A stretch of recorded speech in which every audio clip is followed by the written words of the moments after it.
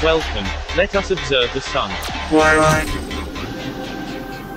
Up first, is a look at the solar pressure for today, on this Geospace Magnetosphere Movies display, and it shows the pressure is moderately low thus far.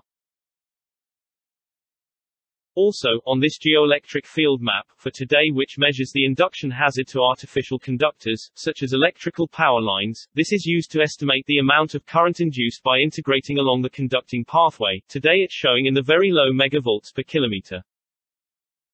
Shown, on this solar flare classification chart for the last 3 days, the flare activity has been consistently active, but all have been in the C-class range, below the M-class zones.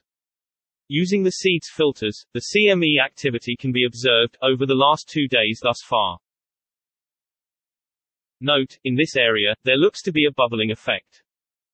On this model the CME from the 22nd is mapped, and Mercury, Bepi, and Stereo B, satellites, along with Earth get a light dose of radiation and solar wind. Here's a look at the CME activity on the Stereo A Core 2 filter. Note, the Stereo A filter is always behind a few days, thus, the 20th through the 21st is shown.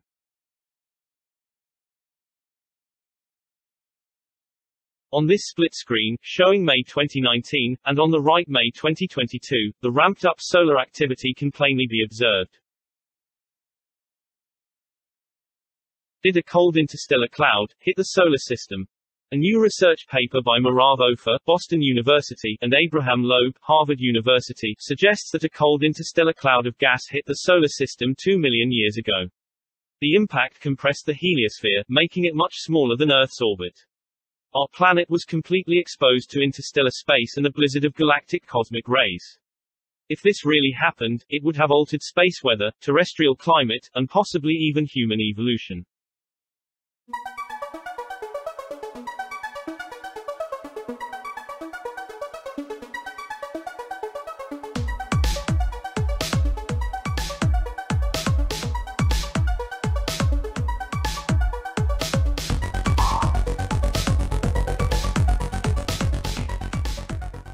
For the lunar observers, the Moon is in the waning crescent phase, illumination 32%. This is the position of the planets today. And as always, sit back, relax, and let me keep my eye on the Sun for you.